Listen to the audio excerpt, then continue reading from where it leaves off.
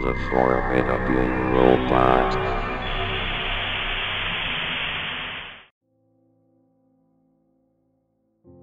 It was an autumn night, the flowers bloom, and it was a normal time. A journal was next to me, dreams and whatever. It was covered in a thick leather layering, turquoise in coloration, although it had a slick feeling to it. A large computer on the table remains, it was functioning, and the internet connection was far just fine. The day was October 8, 2015, and it felt like a new age of sorts, games and whatever it was exploding at the time with over just a population of millions of players. The light reflecting the computer stayed long enough, albeit kinda bright. My eyes at the time were at 11:23 p.m. Eastern Standard Time, and it was damn well bright. I mean really bright, as my eyes were tired enough, it wanted to go to sleep. A feeling loomed over my head, it felt empty as I had no friends on Roblox at the time, and it was kind of eerie. So I hopped on and joined a game, Natural Disaster Survival, one of the many games to be popular at the time, and joined it. The server at the time had many players, enough to have a glitch of its server, to which another player or I break the server limit, and join the game without these maximum restrictions.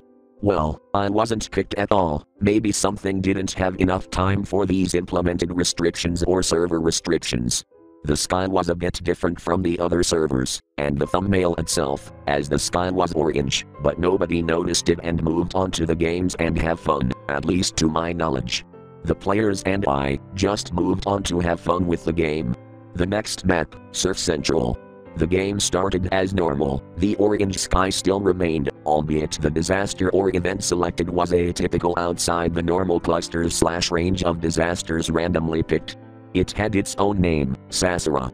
The name was atypical on its own, albeit flashing images started to appear of an 18th century Buddhist depiction of the cycle of rebirth, or the wheel of rebirth, also including the apparent Sasara, the beginningless cycle of repeated birth, mundane existence and dying again. The sky still didn't respond to the event and or the atypical nature of the situation, albeit a slight difference in coloration was detected at my knowledge, appearing as it was gray shade of orange to a much more darker shade of orange. The appearance of a catastrophic karmic failure started to appear, as the status quo of multiple super typhoons within the game started to also appear.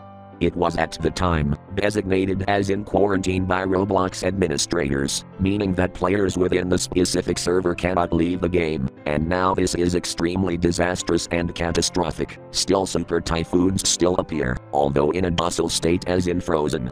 I immediately wrote down the chronological orders of the event within the server onto my journal. The game appeared as the atypical activity had disappeared, until another catastrophic event happened within the server, as manifesting as a goat with extremely anthropomorphic traits and physiology/morphology, also appearing with reality-bending abilities capable of bending the Roblox physics engine as a whole. It was extremely catastrophic for the server, the chat was going absolutely crazy, and players within the server were locked inside the server.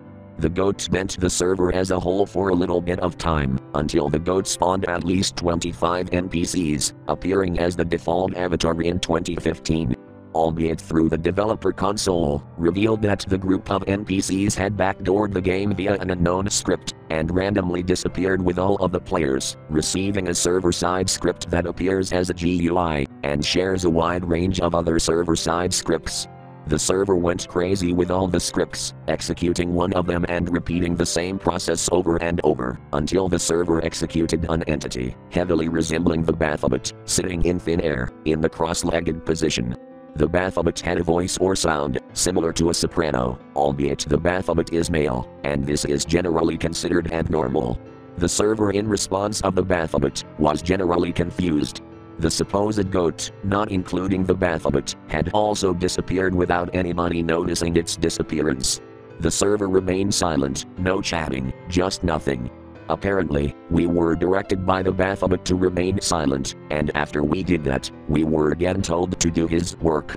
The Baphomet spawned 2 cauldrons, wrapped in aluminum, and once again told us to do the work, in which he was referring to the cauldrons. We also were told to dump the other players into the cauldron in which we could apparently do, and the contents of the cauldron reveals that it is acid, albeit colorless. We were forced into this work of his, no respawning, and forced into dumping players into these cauldrons.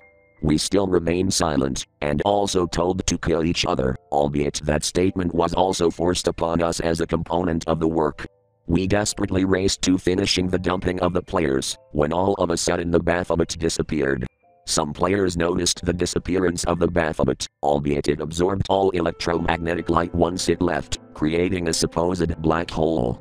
We also had realistic sweat draining from our character models, which is disturbing to me at least. Until the server shut down as a result of this catastrophic chronology, a chronology of disastrous events that affected the server and its players as a whole. After leaving the game, the screen of my large computer, or just computer, absorbed all electromagnetic light. An apparent and normal phenomena to be quite honest.